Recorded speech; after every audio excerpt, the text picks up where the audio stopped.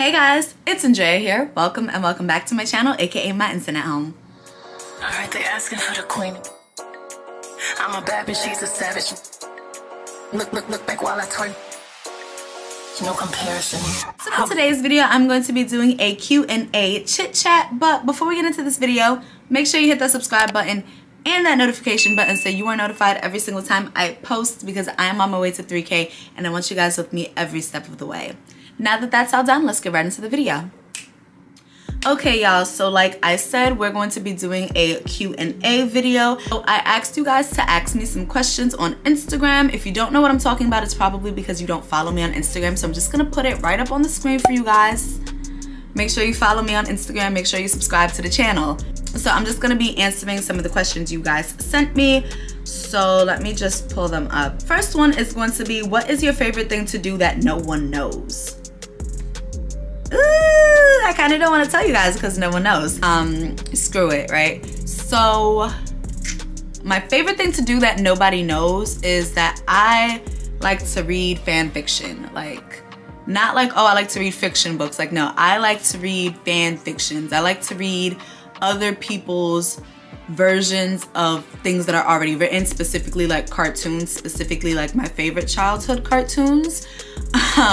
So like one of my favorite ones, like one of my favorite like fanfic worlds is like the Powerpuff Girls, and I love when they, you know, age them up into like high school or like college students and they still gotta like deal with being superhuman and more than human and yada yada yada, you know, like still having to deal with like being a superhero and making sure that you get into college, you know, like shit like that. Like there's like a couple other ones that I like to read, but I'm not gonna mention them, but that's definitely something that I like to do that like very few people know that I like to do. Like I like to read fan fiction. Goals for 2022. What are my goals for 2022? This one's a little hard for me because I didn't necessarily like, I'm not gonna say I didn't make goals, but like my goals are always kind of the same each year, and it's just to be like a better version of myself. Like Issa Rae's Instagram post or whatever, or her Twitter post, I want to be the more successful version of myself. That's exactly what my goals are for 2022. I just want to better like myself in every aspect, you know, emotionally, financially, spiritually, mentally. Like I just want to level up for 2022. One of my favorite memories from 2021. 2021 was a very interesting year for me because I spent half of 2021 inside the house and the other half outside, as you guys can see by my vlogs. Definitely like all the traveling I've did. Like I probably did the most traveling I've ever done in my life in 2021. You know, like I went to Hawaii, I went to Turks and Caicos, I went to St. Martin. Like I've never traveled that much in like a year, like not, yeah, that's probably like in a 6-month time frame. I've never traveled that much. So that's a great memory. I also had different experiences. Like I've experienced things for like the first time. I rode on a helicopter, I went horseback riding, actually drove a car. I have no license, but I actually drove a car in 2021. I didn't drive that far now, but you know. Next thing is, this one's kind of like the first one I did. What is your favorite thing to do? So right now, my favorite thing really to do is to watch serial killer documentaries on Hulu and or Netflix, or like murder mystery documentaries. Like I love watching ABC's 2020. I love anything on like the ID channel. Right now I'm watching Unusual Suspects on Hulu. Like I watched The Night Walker, I watched The Cecil Hotel, I watched The Smiley Face Killer. Well, that was an episode on 2020. I watched The Raincoat Killer, The Smiley Face Killer, Ted Bundy's story, The Zodiac Killer, Jeffrey Dahmer's story. There was one about like it was the black serial killer. I forgot what his name was, but I watched his 2 Women Who Kill. I just really like murder mystery documentaries. That's just my jam. That's one of my favorite things to do. And eat and drink and like dress up. So anytime I could eat, drink, and dress up, like invite me to brunch. That's a great way to get me outside. I can be cute, I can eat something, and I can have a mimosa. I would probably come outside and I will run outside gladly. I love brunch. Like that's my toxic trait. When it's nice outside, I think I need a frozen margarita or something. What is my biggest lesson learned in life? Ooh, the biggest lesson I've learned in life, honestly, is hard work beats talent if talent does not work hard. Guys, like way back when, I'm not gonna say I used to be really talented. I still feel like I am very talented, but I didn't really work hard for whatever it was, whether it like be dancing or like cheerleading, or I didn't really work hard. I just, you know, relied on my talent, which did get me far in like what it was that I wanted to do, but it could have gotten me even farther. And then I noticed people who did work harder than I did got farther than I did in life, or like whatever it was that I was focusing on or using my talents for. I realized that they, you know, worked harder than me, and they beat me. Not like it was a competition or anything like that. I mean, sometimes things are competitions, but like they basically beat me because they worked harder than my talent. So now I realize, being the talented person that I am, that if I put my talent, hard work, and consistency all together, nobody's touching me in any game. Like, that's really how I feel, and I can say that confidently. Talent, hard work, consistency, and prayer, nobody can really touch me in shit.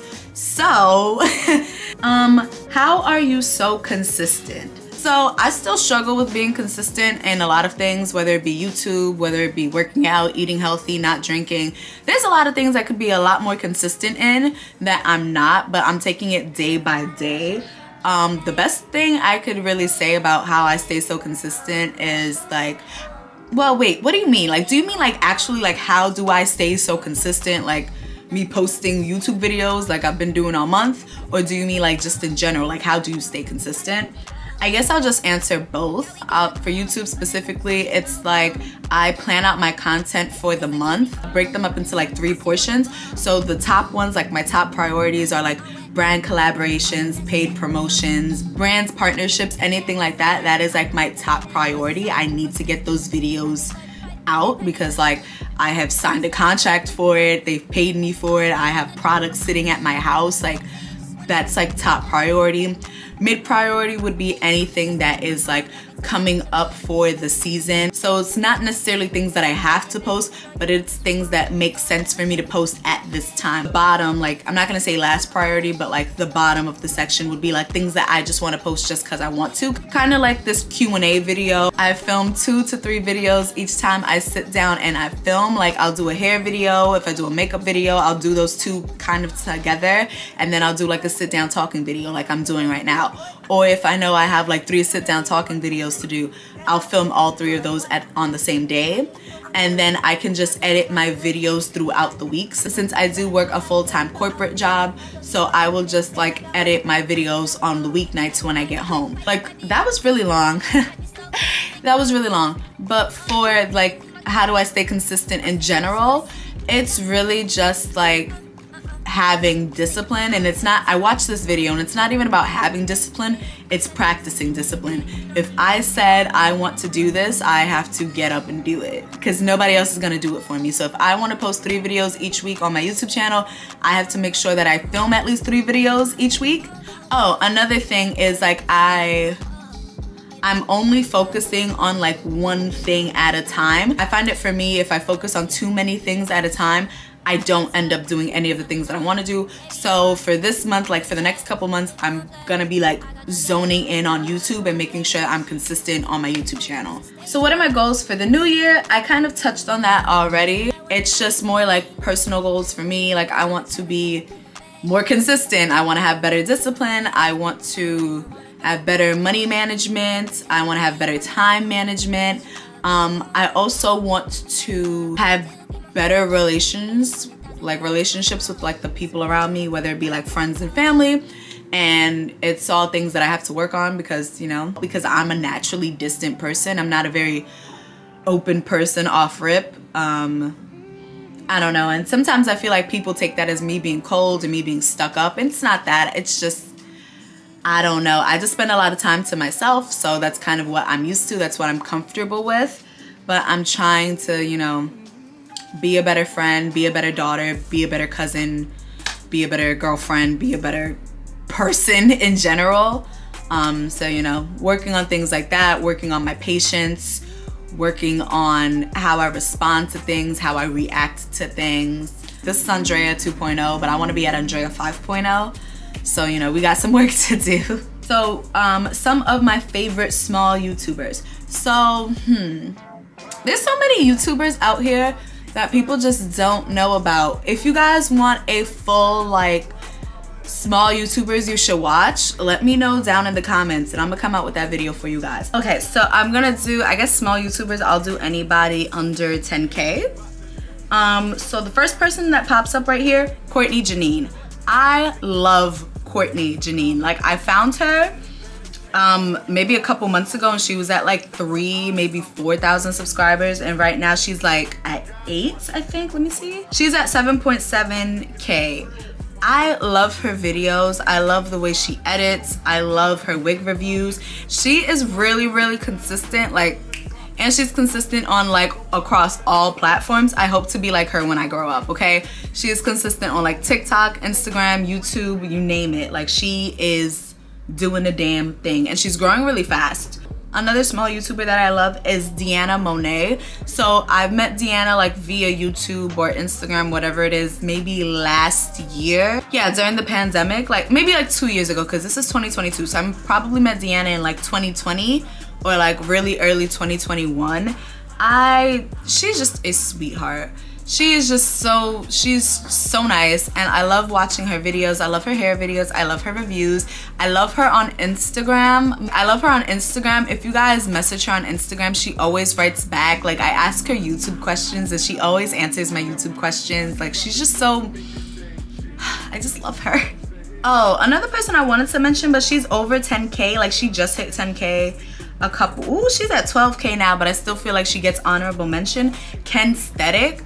She is extremely consistent on her channel, and like her channel varies from like hair videos to like fashion trends to like her skin journey to like everything. She is really consistent, and she gives really good insight on like how she does everything, whether it's like her camera equipment, her lighting, her mic. Like, she does not hold anything back. She's not keeping secrets from anybody. If you ask her what camera she's using, she got a link for you. If you ask her where she gets her lights from, she'll tell you. You know, if you ask her where she get her coat from, she'll tell you. You ask her who does her eyelashes, she'll tell you. Like, she's not keeping secrets from anybody, and I absolutely love her. The person, how could I forget my Stush King? I love Jade. I love Jadey Wadey. And I actually met her like was it last year? Maybe last year, maybe it was 2020. I don't necessarily, I think I met her late 2020, early 2021. She's just a sweetheart, part of the travel gang. She is outside, okay? Maybe not right now in the cold, but you know, when it warms up, we gonna be outside again. And she just updated her posting schedule. She's going to be posting 3 times a week, so make sure you check her out as well. Like, there's so many small YouTube, oh my gosh, how could I forget everybody in my small YouTuber group chat. I love watching all these ladies. Like, we post kind of like the same content, but it's completely different, if that makes sense. So like Kira D, Jalen, Leslie, all of you girls, I love you. Trace, Darty. I'm just gonna leave everybody's YouTube information down below in the comments. So if you guys are looking for other YouTubers to watch, check my check my description box down below, because I will go on and on and on. Okay, so this one is, do you want to do YouTube forever? What's some other goals? So the way I feel about this is, obviously I want to make YouTube a career.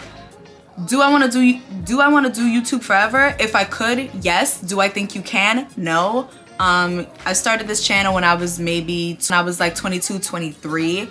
I don't think when I'm like 50 that I'll still be posting YouTube videos, if that makes sense. But I want to hopefully be able to use YouTube as this platform to launch me into other things that I could possibly do forever. Whether it be like I start my own brands, like a clothing brand, a hair brand, a book, bed sheets. I don't know where it's gonna take me, but I hope to be able to leverage my YouTube channel into launching me into something else.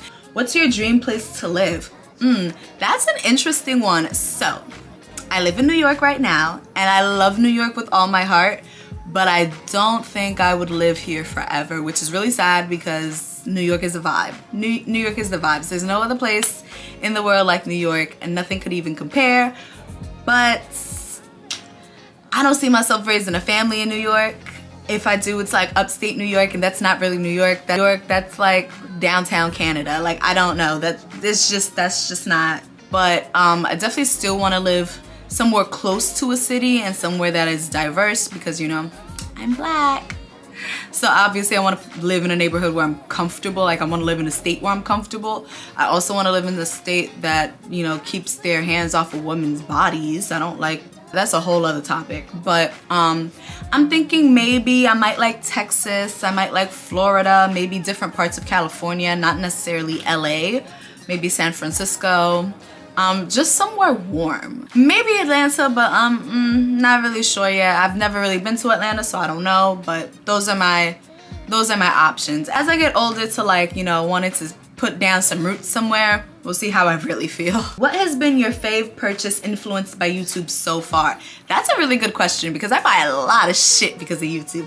So I think my favorite purchase so far, would my camera be one that's like influenced by YouTube, because I wanted to be a YouTuber, so I bought like a $600 camera? Is that a good one? Because that's exactly what happened. I bought my first camera, my Sony a6100, for I think it was like $600 on Amazon, because I wanted to start doing YouTube. Yeah, I think that one might have to be my favorite. Besides that, it's probably my Vanilla Woods perfume that I got because of Kyra I'm Unique. Any perfume Kyra suggests, I will probably buy. Next question is, what made you start doing YouTube? Honestly, I was watching the girls do YouTube. That's really what happened. I was watching other girls do YouTube. It seemed like it was fun, and it seemed like something I could do. And what really pushed me was like seeing girls who looked like me do it, because on YouTube before I wasn't really seeing girls who looked like me, and girls who like shared the same interest as me who looked like me. When I found girls who looked like me, I was like, oh, there's a community of girls that like the things that I like that look like me, and I could connect with them and I could help somebody out, because those girls helped me out when I was struggling back in freshman year of college. You know, I didn't know how to do makeup, I didn't know how to do my hair, I didn't know how to do my eyebrows, I didn't know how to put lashes on. Like, a lot of the things I know how to do now is because I watched from somebody on YouTube. Those girls helped me out, and they're still helping me out, and I want to be able to help another girl who looks like me. I want other girls to see like you can do it. I just want to help somebody the way those girls helped me. So any chance I get to help somebody, I'm gonna take it. Advice on how to grow subscribers. So I'm still working on growing my subscriber count, but what I will say from my personal experience, I've grown the most when I have posted consistently, posted trendy topics, and have interacted with other YouTubers around my like niche and subscriber count. That's when I realized I grew the most and I grew the fastest. So posting consistently. There has been so many times that I have found somebody on YouTube that I love their video, and then I go to subscribe to their channel and I realize that they haven't posted a new video in like 7 months. I don't subscribe to them because I think they're done with YouTube. So the more often that you post your videos, people are gonna be like, oh yeah, she's always posting, she's active, she's not just gonna like, you know, I can subscribe to her because she's gonna keep giving me content. That's how I feel. And then also, the more things you post, the more likely you are to have something go viral. You'll have something hit and go viral. Okay guys, and that is it for today's video. If you guys enjoyed today's video, make sure you leave me a big old thumbs up to let YouTube know that you like this video and to let me know that you like this video. If you want to see more videos like this, please let me know down in the comments below, because I really enjoyed filming this video. If you didn't get to at the beginning of the video, make sure you hit that subscribe button and that notification button so you are notified every single time I post, because I am on my way to 3K and I want you guys with me every step of the way. I love you all so much, and I can't wait to see you in my next one. Bye. Alright, they asking for the queen. I'm a bad bitch, she's a savage. Look back while I twerk. No comparison. I'm a